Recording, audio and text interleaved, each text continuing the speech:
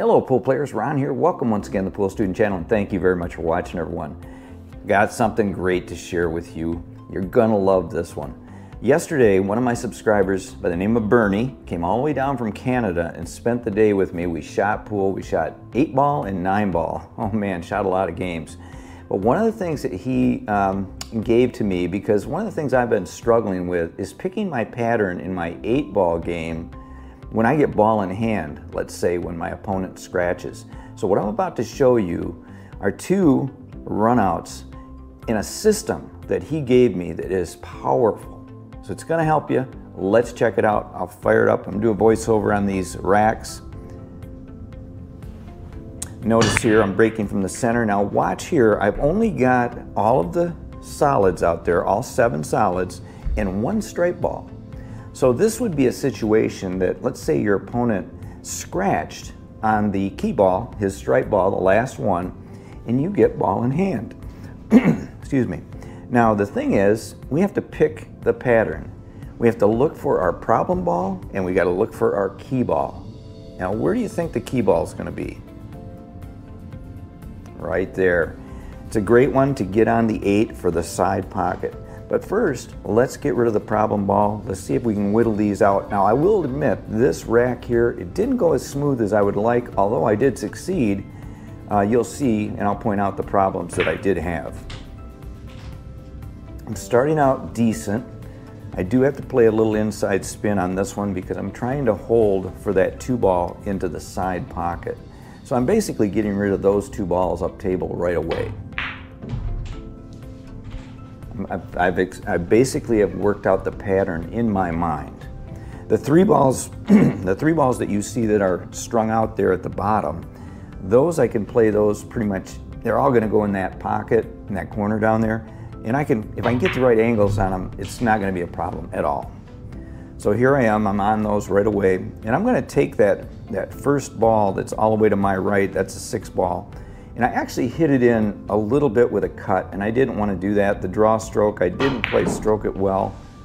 You can see I kind of cut it to my left, and that gave me this back cut on this 5 ball, because that's the next shot I'm going to take. It makes me have to run around the table a little bit to get back around for the 4 ball.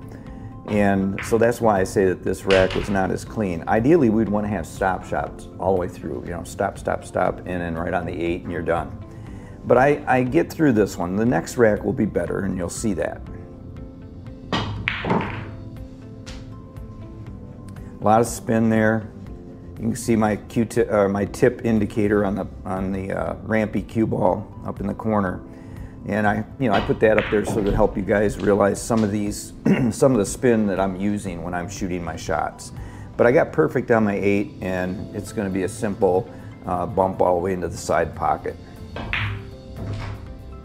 So I'm successful. I went, with ball in hand, which we should be, especially if the opponent has all their balls off the table except for 1, not any congestion. We should be able to run out. It's about picking the right pattern though, and thinking through those, and especially the first 2 balls. The key ball, got to know that right away, and any problem balls. So this rack here is a real good one because it has a very good problem ball. Now notice there that the stripe ball went in. If any ball goes in, just throw them back out on the table. Start with full 7 of yours, and let the opponent's stripe ball be out there to be in the way maybe. And if you'll notice up there in that far cushion, after we look at our key ball, because I see that right away, the key ball right away, I picked up on that. If we look up table, we'll see we have one that's near the cushion. That is, in my opinion, my problem ball. So I just have to make sure I get that out of the way and get position on my next shot.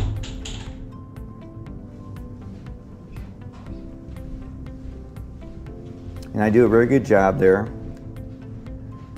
I want to take care of those 2 up table. I'm looking at the whole, I'm surveying basically. I'm looking at, and we have options. We can change up during the middle of these. We don't have to be fully committed. If we make a mistake and we're getting offline a little bit, we can actually adjust our sequence of pattern. But in this case, I'm still on where I want to be. Nice shot there. I made that with just the right angle on this 1 ball. Next. Once again, I'm eliminating those balls up table so I don't have to travel as as much up and down table. I think that's really key with our 8-ball.